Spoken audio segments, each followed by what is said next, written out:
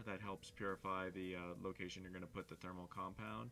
And over here I ordered these. These are copper shims for the actual processors and thermal paste. And we'll get into that more when we get down further into the guts of this machine. Now you can get this kind. There's also one that's a silver compound. I've seemed to have better results with this gray one, even though I hear that some people have the silver ones. So what I'm going to do here is, as you've seen, I've taken this one apart before, and it's usually under the warranty sticker.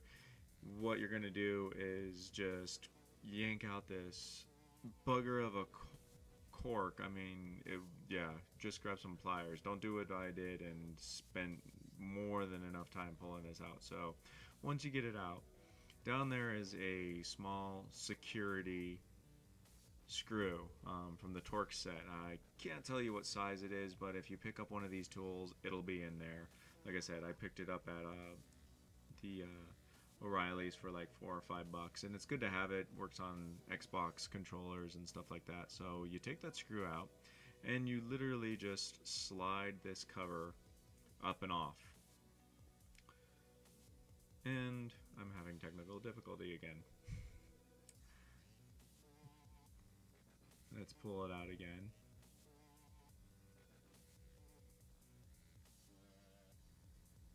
There we go. Alright. Eureka. We got the inside. Now, there's going to be several screws. Only one of them is a different size. And as you can see, there's one here, here, here, here, here, over there, and one more. So, just take your regular screwdriver and remove them. Some people put these in plastic cups. I've done this to enough PlayStations that I feel fairly confident on how to remove these and put them back in. So, you know, you do what's good for you. Some people number them like 1, 2, 3, 4, 5, and then they just put the bolts in. You know, their first step is number 1, and so on and so forth. So they just go in reverse to take them back out. And this screwdriver is actually magnetic, which makes it a hell of a lot easier to pull these screws out because they're really long screws. So we're just gonna finish pulling these bolts out. Excuse me, screws. And I will, just to get it out of the way, this PlayStation has been repaired one time before. It didn't take, and that's where I was saying sometimes it takes, you know, 1 or 2 tries to fix these things. Sometimes you need copper shims, sometimes you don't need copper shims, but I didn't see enough videos actually showing how you put the copper shims on. So hopefully this will be a little bit better help for that, to clear up this yellow line of death, is what it's called.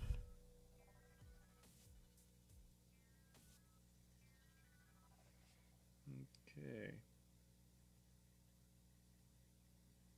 Yeah, and then once we get that, what I suggest is you lift from the back and you pull off from the front.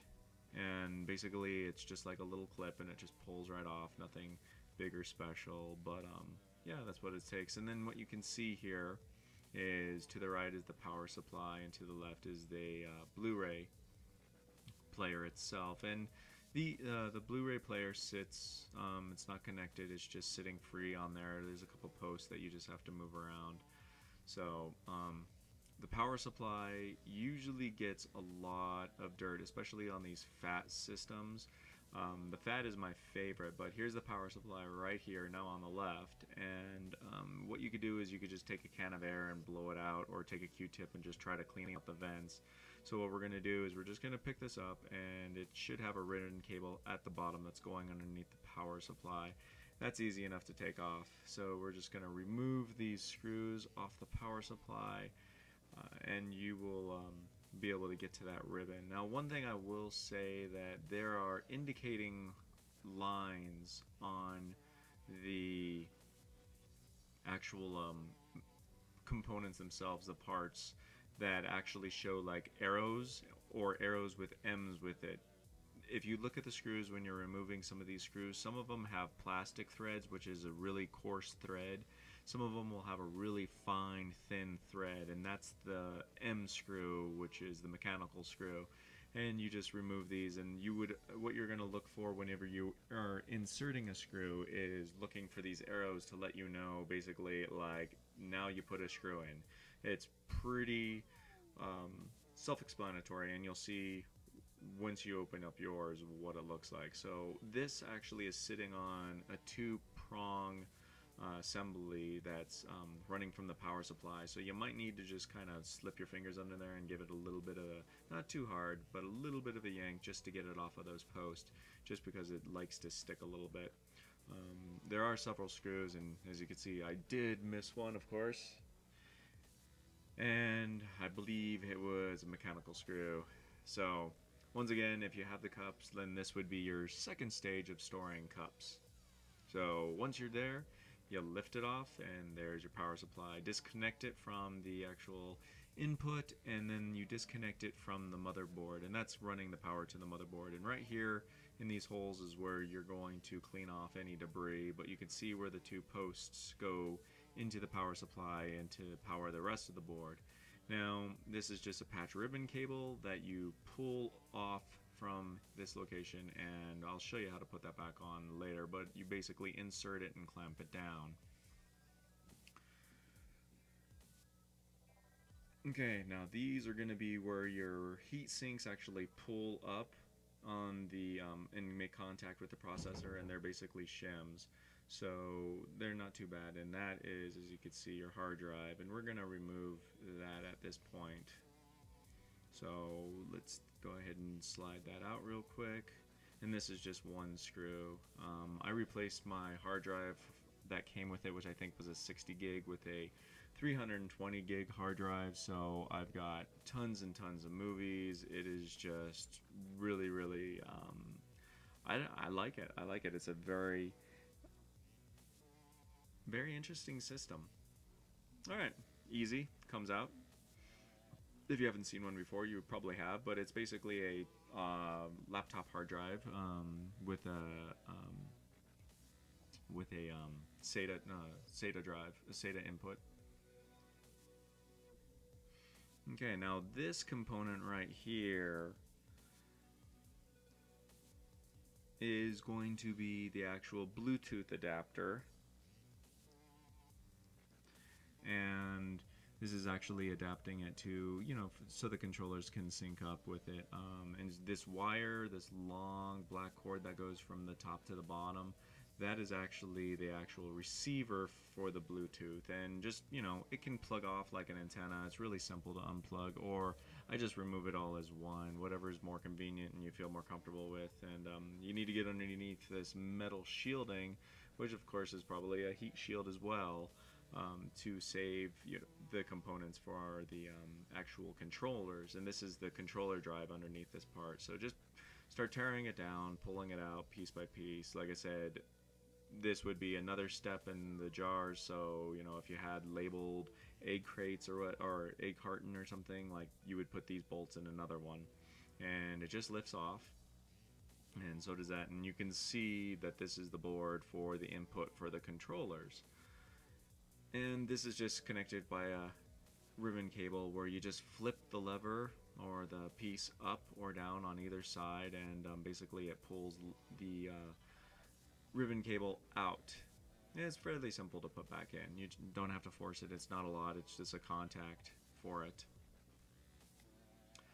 Alright, and then you can see where the antenna is, and you can see where the USB cords would go in for the controller. You can, like I said, you can disconnect the antenna, but sometimes I just leave it alone because it's, you know, it's one less thing later on you need to figure out. So this one just is one screw, and the whole entire receiver comes out.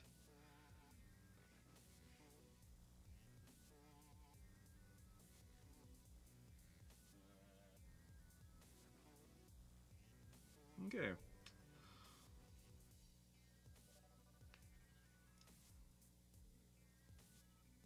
Now we're going to start working on the actual getting to the motherboard itself. This isn't too hard.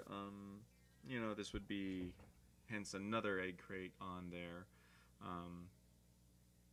where you would start putting the screws if you wanted to, if you were labeling an egg carton or something like that.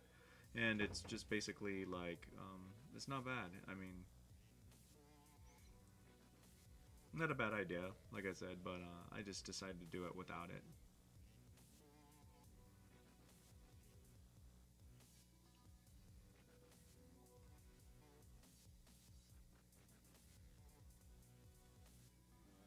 And more screws. God damn it. More screws there. Gotta get the screws out.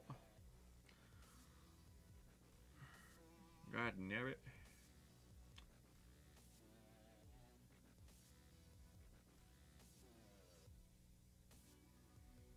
Now this is, I've fixed the PlayStation 3, obviously. I've tried to fix this one once before. I've fixed an Xbox 360. Those are pretty easy. I've fixed an NES. I've fixed PlayStation 2. I've fixed Neo Geos.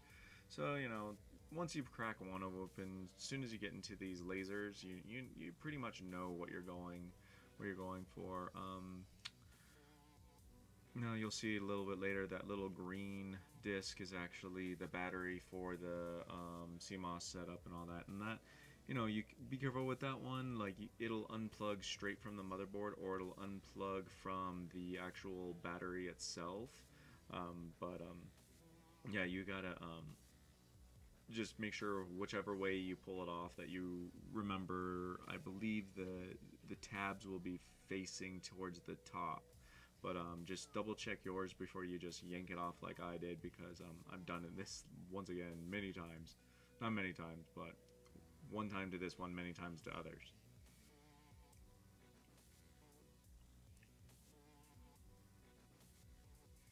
And we're just disconnecting the ground for the power supply.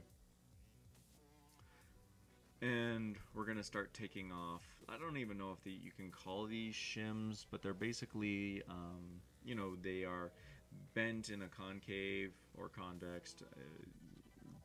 Don't even get into that one. Anyways, they're bent in a U shape, and they are to apply pressure onto the heat sinks to contact with the processor, the GPU, and the CPU that much better. And that is what causes this yellow line of death on the PlayStation, is just bad contact. This one was because of an overheating process, a problem, and that actually made the processors run hot, which made microfractures in the thermal paste, which made the heat displacement a lot worse, or non-existent. It would turn on, beep once, twice, and then shut back off.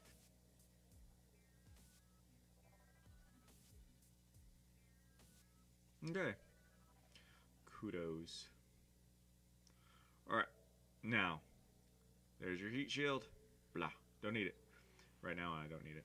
Anyways, you can kind of see where we're going. You can see the underbody of one of the processors. I can't tell you if it is the GPU or the CPU. They all look alike to me. And this is where I do the valiant fight to pull out the motherboard. My God.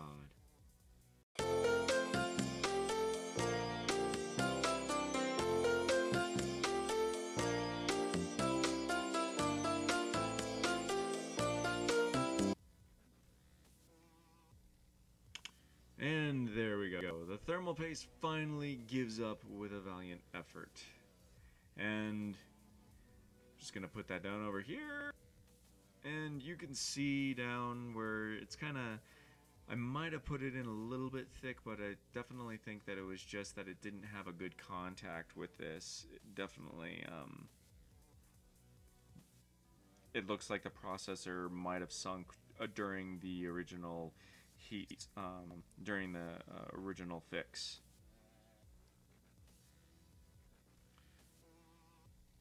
And we're going to get down to, you can see where the circular fan is. These actually are really nice fans. I mean, this fan has been running since, I think I got it after the first 6 months the PlayStation came out. But they stay fairly clean. Usually it's not a fan issue. So I've seen some people go and, you know, overclock the fan and make it spin quicker to blow the dust out, and that's not gonna really, I wouldn't say that that's, I've never noticed that that would fix this. You know, usually it's a overheat issue, especially where I'm at. The dust that we have is really, really thick and almost gooey, I guess is what you say. Anyways, once again, take these bolts and put them in their own little cubby, and you know, fan comes off just simply. And here's heatsink 1 and heatsink 2, and what happened is, by me trying to actually pull the motherboard out and the heatsink sticking, is these actual flanges have gotten kind of bent up. So what I do is I just take a flathead screwdriver and I kind of just make the spacing a little bit so air can flow through there correctly. You know, good airflow between there is really important. You might as well undo everything that you did if you know, mess up during something, especially with these heat sinks. You can get replacement heat sinks, but most of the time you just kind of bend it back and make sure that you have a good airflow, nothing's contacting. You know, there's these little T contacts that run down the side, and you just make sure that they're closed. But you know, do not pry too much on them. I mean, it's soft metal. I believe it's just, you know, you could see that one got really bent, and I think that was the one that was holding on there. So I'm just gonna bend it up a little bit with my screwdriver edge and like just try to straighten it out. You know, nothing too bad, but just make sure that they're not contacting. Like you could see that row at the very end.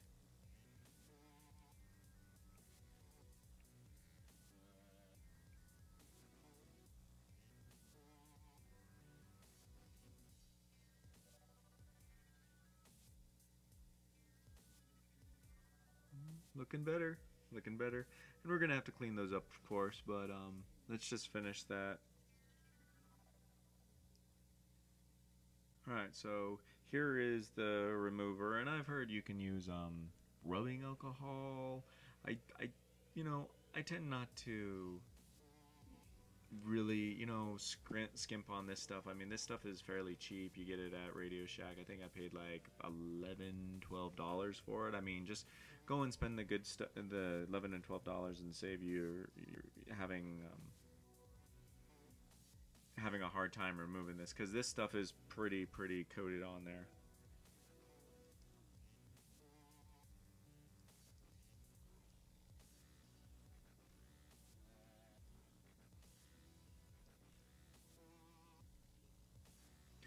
And usually what you want to do is you want to use like a lint-free cloth, like a cloth that's not going to have a lot of, you know, you don't want to use paper towels because you don't want to get that all over your actual processor. You don't want to make more work for yourself, you know what I mean?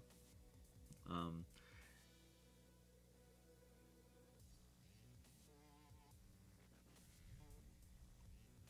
and as you can see, it takes a lot of rubbing to get this shit off. I mean,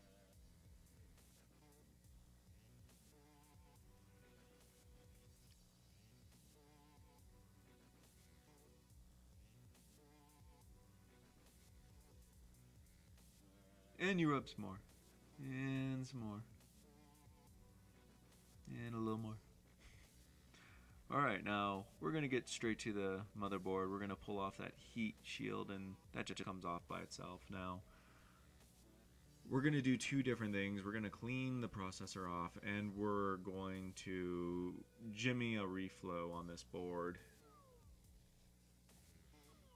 So I put a drop of both of the cleaner on both of these processors, and we're just going to kind of rub it around so it can start breaking down that putty that's in between the processor and the heatsink.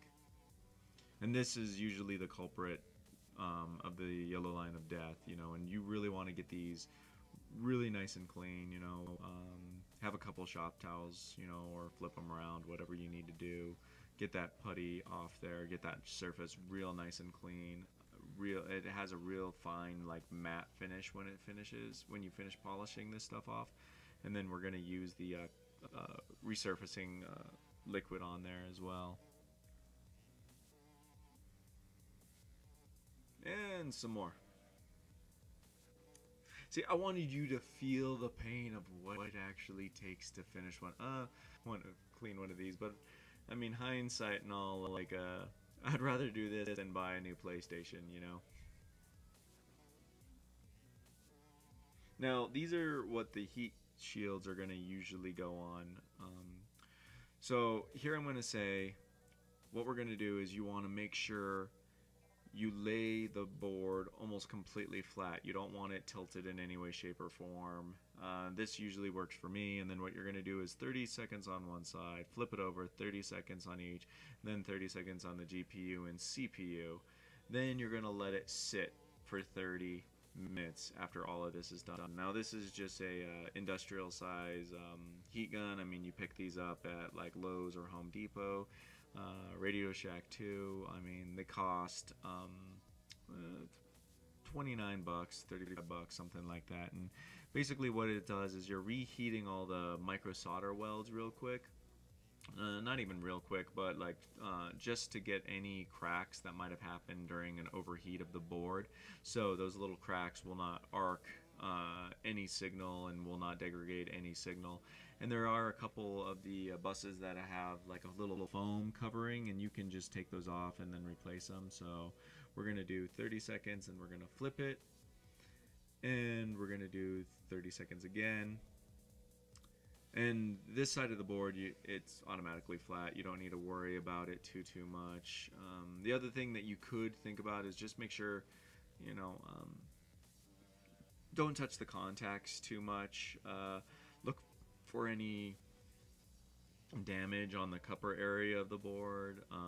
If you see any like water damage, you can use some rubbing alcohol and then polish up the contacts with a pink eraser, like the original plain Jane pink eraser works best. And we're gonna finish up this one here, and we're gonna flip back, and then you're doing it in a circular motion. I should have pointed that out, but if you notice, I'm not just waving it back and forth, but I'm going in a circular motion, not in, you know, I'm going clockwise, not only with the way that I'm heating it, but also with the heat gun. So you'll see I'll be doing small circles around the processor about half an inch above the board.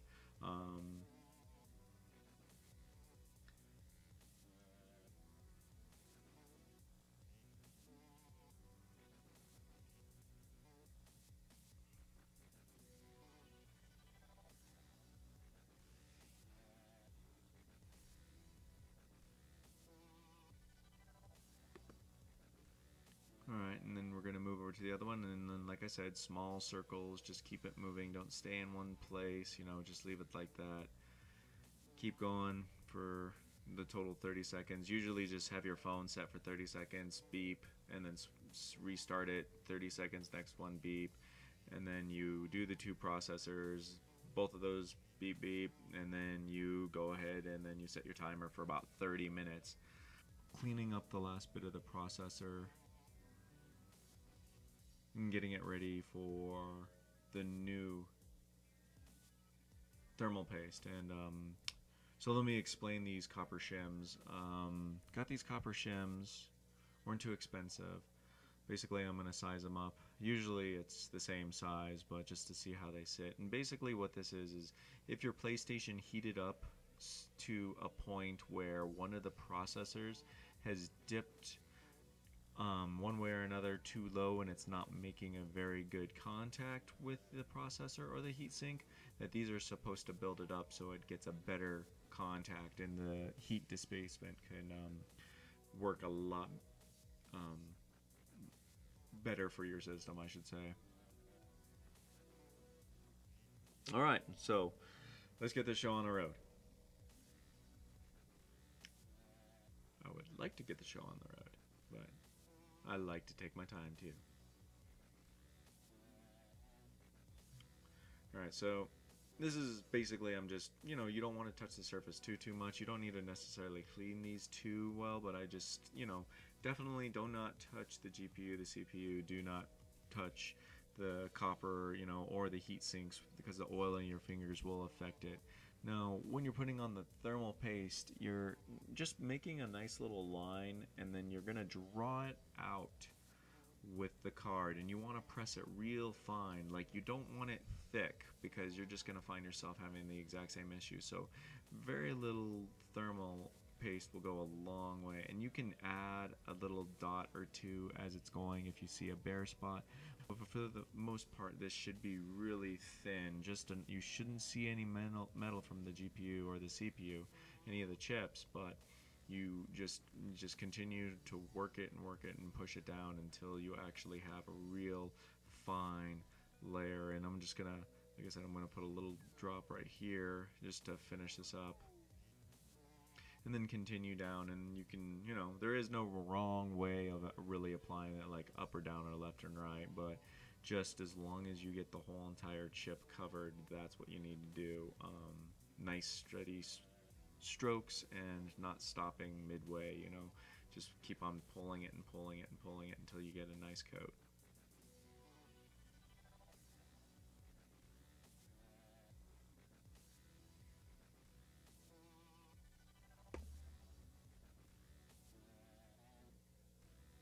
A little bit there.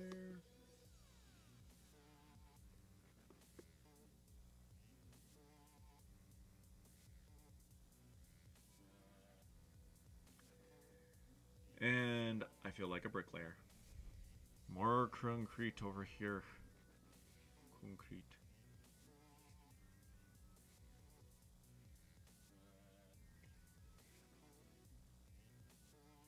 Yeah, see. And it's getting to be a little bit better, a little bit cleaner. And we're going to go ahead and put one of the shims on there.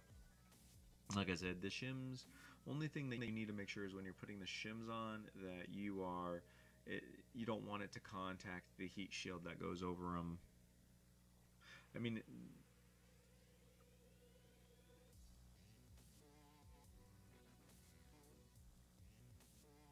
we'll do the same with this. And then because you have to do not only the processor, but you have to do the shim as well, usually I almost go through a whole entire tube of this stuff. And this stuff isn't too bad. The silver is more expensive, but you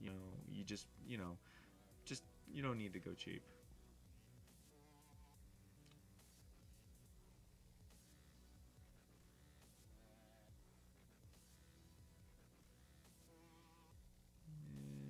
And press. Press.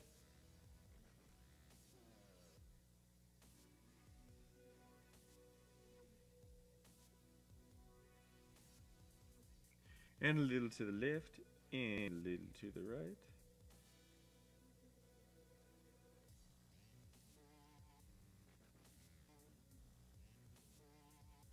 Alright, let's put the other shim. And this shim actually was a little bit bigger than the processor, but I never noticed that being a problem so far.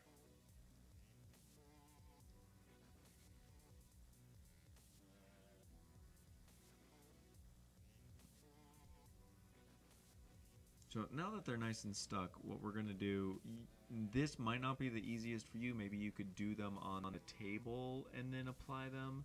I just didn't want to have to get my fingers involved too much into trying to pull these up and,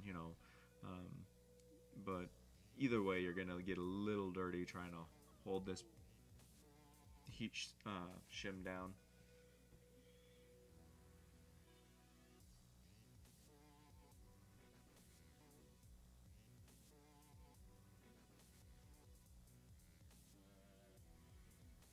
And I'm basically, you don't want to exert a lot of pressure on the board, but these boards are pretty resilient. It doesn't take much to, get this paste on there. It's just working it at an awkward angle. And here I'm just grabbing it from the sides, not on the tip or anything like that. But the copper seems to take a little bit more of this thermal paste just because of how porous it seemed to be.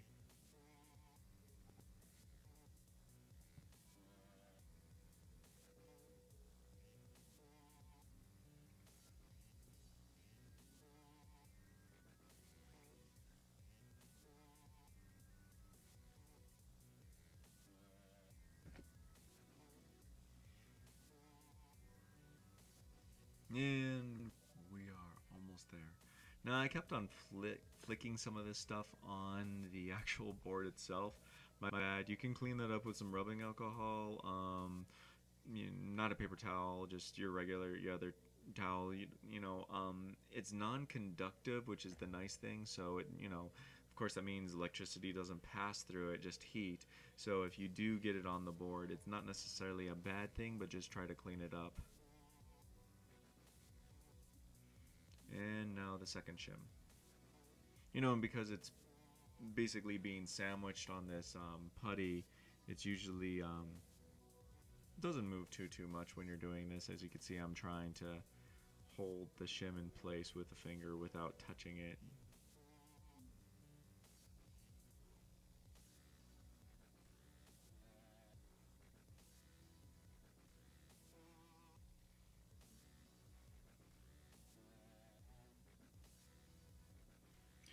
And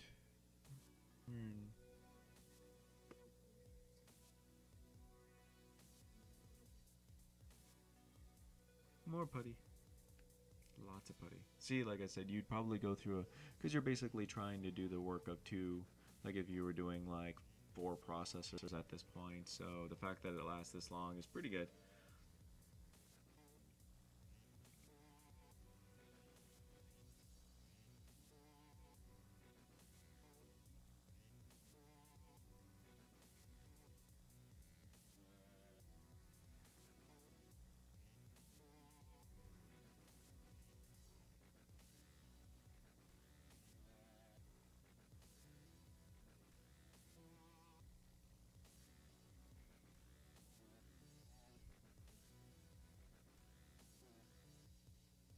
Alright, we're getting there to being finished here.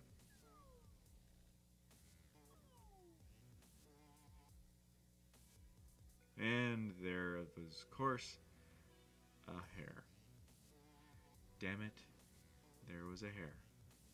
Now you can see this is why I say don't use paper towels or anything like that, because it would just leave flug all over the place and just ruin everything that you're trying to do. And I'm going to try to clean up a little bit of that paste on the end there.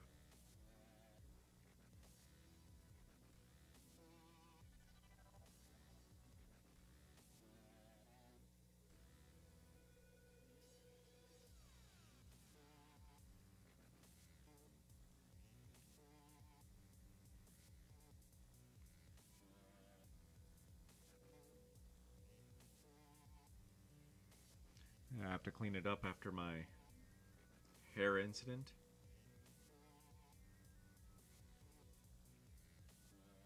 You can see, I'm trying to show you that it's not really that thick, and the shine kind of makes it difficult for you to see what's covered up, but it's really not thick at all.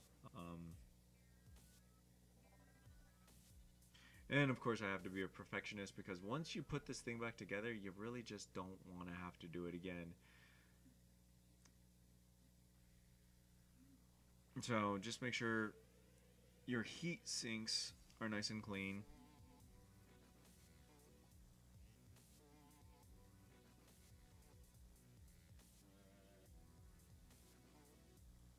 And I also use the the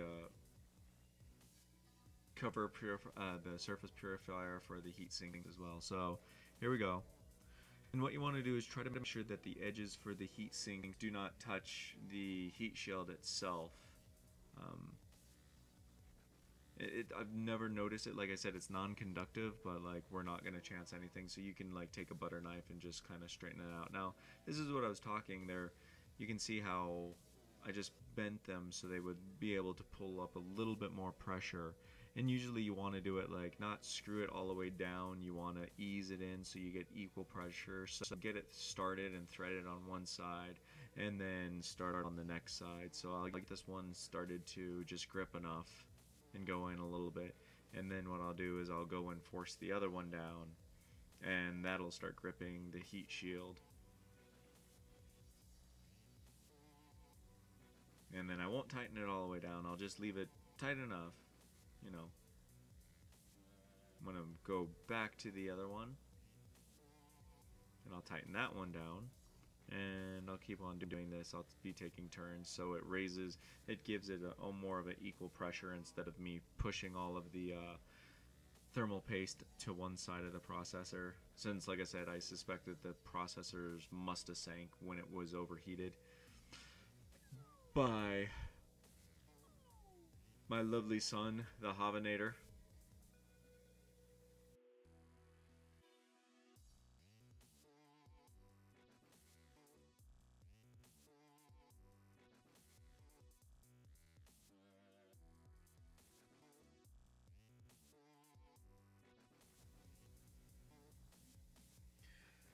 Now, I just wanted to show you that it was how to tighten down the processors. The step to put the PlayStation back together is, of course, the same as reversed. And if you put the bolts or the screws back into like A cartons or an A crate, and like you just basically take the bolts and do everything in reverse. I just wanted to show you the system is up and running. And I'm not gonna lie to you, I actually tried to turn the system on and I forgot to turn the camera on, but I assure you it came up, it asked me for the date and the time. I had to start that all up for this system, so I didn't have a chance to show you that, but I just wanted to load up this game, have it play for a couple seconds, and let you see that it's not going to automatically shut down. This PlayStation wouldn't turn on at all before, and now it's starting to work. I'm loading it's not a big game, but you know, loading a game that would put a little bit of a stress on there, you know, pretty large world, stuff like that, you can see. And we're just gonna have it start playing for a few minutes, but you know, I hope you enjoyed this. I hope it helped. You know, if it doesn't keep the first time, you don't need a reflow every time you open the board, but I do sometimes. Sometimes I'll reflow every other time, but you know, like I said, I've only had this not work but this second time, and I am pretty sure that it was because of the processors syncing inside. And to date, this was, it takes me a little bit to put these videos together, a day or two to actually like clip it and then actually record the audio. So my son's been actually playing this PlayStation 3 on this exact same game or any other game he wanted to, but he's been playing with the PlayStation at least, I'd say about 4 hours a day for the last 3 days. Still running nice and cool, haven't had any problems, no glitches, no fuses, no nothing. Anyways, but I'll just leave you with the just cause and a little bit of my antics, and thumbs up, man. I hope you enjoyed this. I hope you found it good. I mean, once again, don't shoot me. I can be saved.